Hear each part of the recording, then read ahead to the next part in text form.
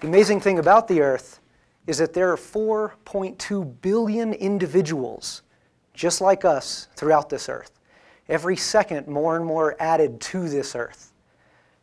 The amazing thing about that is each and every one of them are unique individuals. They have different belief systems, different skill sets, different ethnicities, different cultural beliefs. But the most amazing thing about them is each and every individual is aware of their individuality, but not every individual is aware of their community. Now, the definition of community is one of those very, very complicated things. For some people, it's about be here now, in this moment, in this room, in this city, in this nation. A couple years ago, I became aware of what community meant to me for the first time in my life. I had spent 2003 in a place called Baghdad, Iraq. And you can hear my voice wavering because it was a rough thing.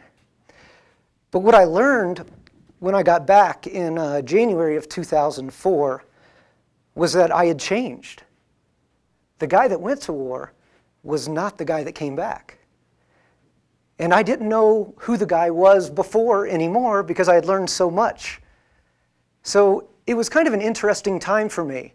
And I did what I'd done my entire life, and that was get away from people. I now had a reason to do it, though.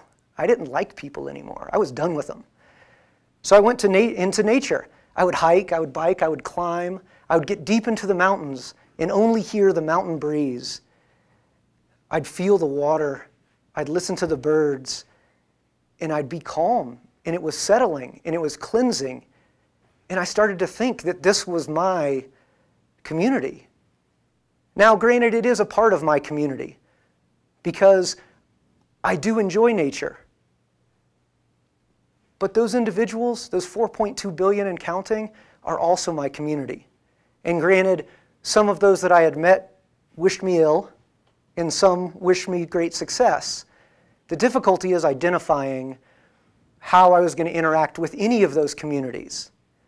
So for a number of years, I started to look around at individuals, at group sets, at the labels attributed to those based on how you dressed or how you acted or what you believed in, your ability or your disability. And it made me mad because I don't want to be combat vet Steve. I don't want to be disabled vet Steve. I don't want to be, Christian Steve or Muslim Steve. I don't want to be rich Steve or poor Steve. I just want to be Steve. And what happened is I started to realize that I'm not the only one. And it doesn't mean that the path that I took to get there was one that everybody had to take. Each of us have our own path. One of the most amazing things that I've done to date, in my mind, was realize my pride in America, my pride in myself, my pride in my struggles in the past, and how those could help me move forward. September 11th, 2011, to the minute that the second tower fell. This is the summit of the Grand Teton. This is when it started to come home. This is when I started to realize I wasn't done. I had seen a lot and dealt with a lot, but this was the beginning for me. I didn't even know what it meant. I still didn't know what community meant. Remember, I'm still in the hills. I'm trying to avoid all you jokers. I don't want to deal with any of your problems. I don't want to deal with your phones. I don't want to deal with your technology. I don't want to deal with your cars and your anger and your issues. I got my own. I can't bear the burden of yours. But I needed to change something. Raising a young son, I needed him to understand the value of community, the value of working together. So my wife and I and a few others formed a nonprofit called UpaDowna. Now, we started our roots as up a mountain, down a beer. Makes sense. I like to climb mountains, and I like to drink good craft beer. That was the reality, and that's all I wanted to do. But then I realized that's not the best messaging for all of my new community. People dealing with addiction, people dealing with environmental constraints that make the alcohol side of it not necessarily some messaging that they want to have in their lives or with their families. So we started to shift a little bit, and I started to do hikes and other activities, and I started to think about how this was impacting those around me, how my actions were going to impact and grow my community. So we came up with this: provide access to outdoor adventures for all through events and programs that empower individuals, create healthier communities, and foster respect for the environment. Now, this is just a bunch of words.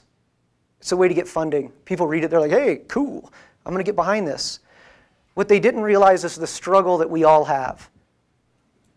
Empowering individuals, that's those around you and yourself.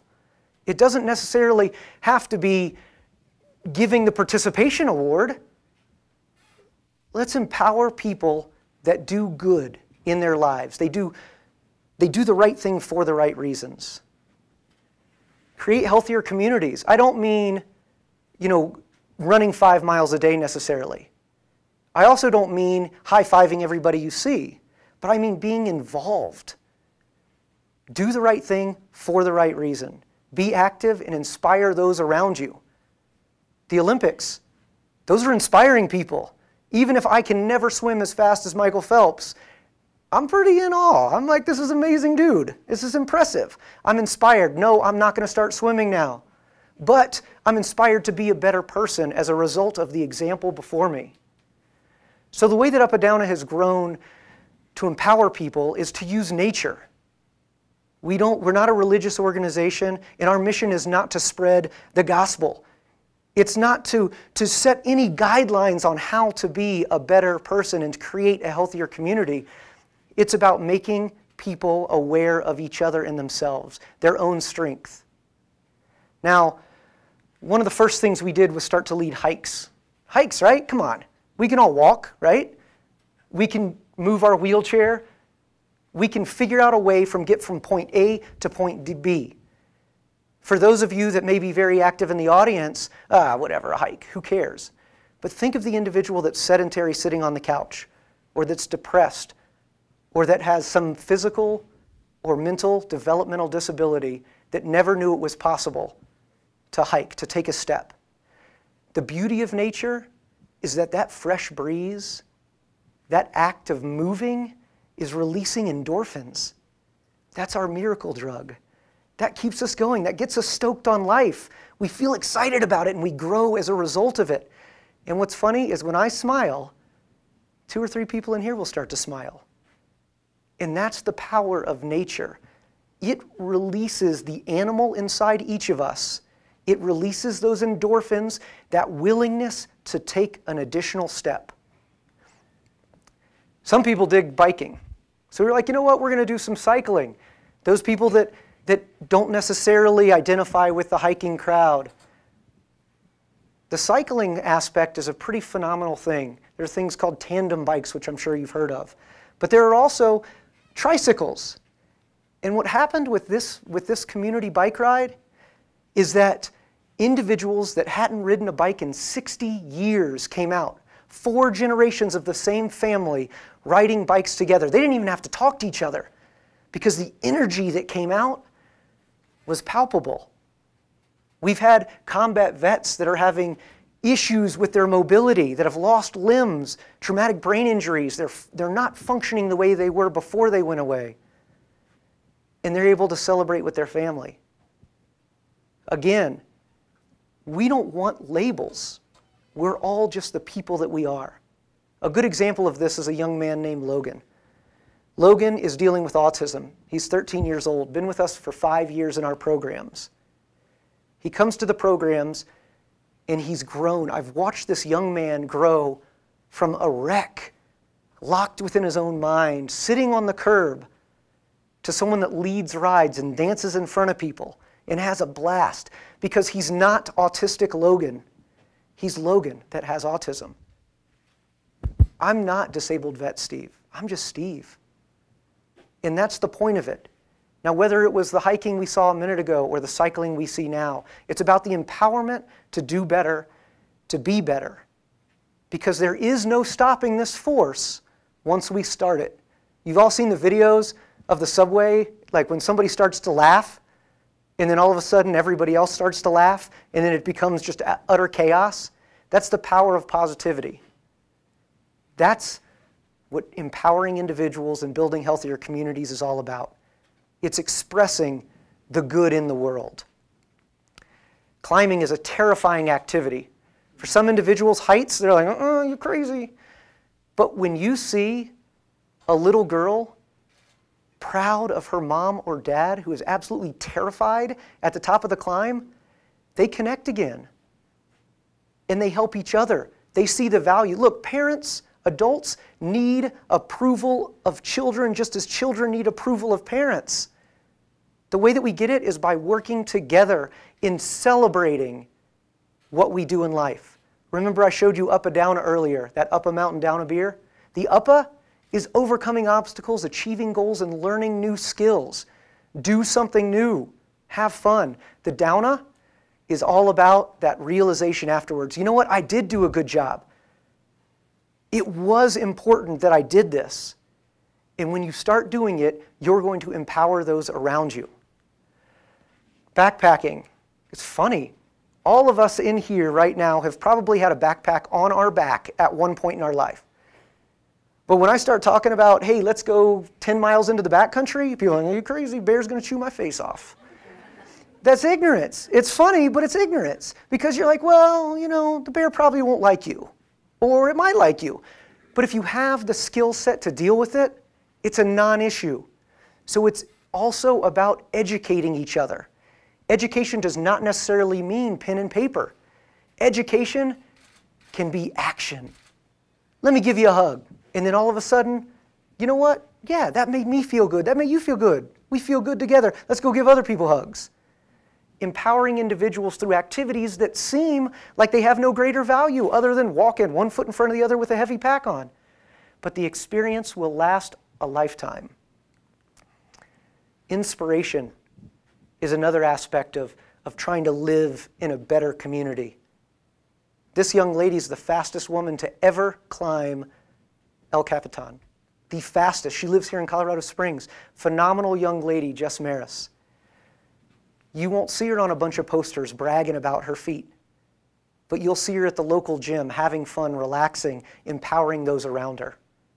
Because she knows who she is and she wants to share it.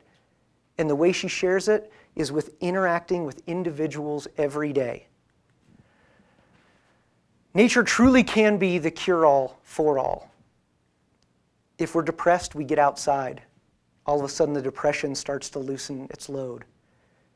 If we're dealing with issues at the house, issues with our body image, issues with the way that we interact with each other, take a deep breath, get outside. That fresh air can cure so many things. Nature is preventative medicine. You'll feel better, you'll treat your body better, you'll treat your neighbors better. Each and every one of you have the power to change the world.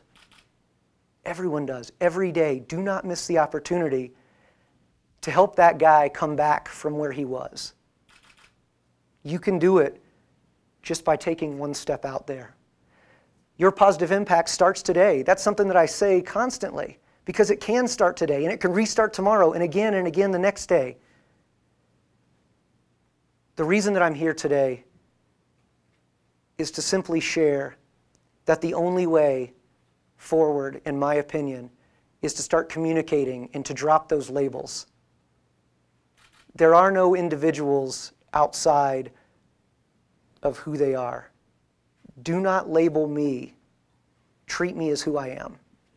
Do not label those around you by your first impression or the way you look, the way they dress, the vehicle they drive, the music they listen to, the religion they practice. Community is about acceptance and positive reinforcement. Thank you so very much.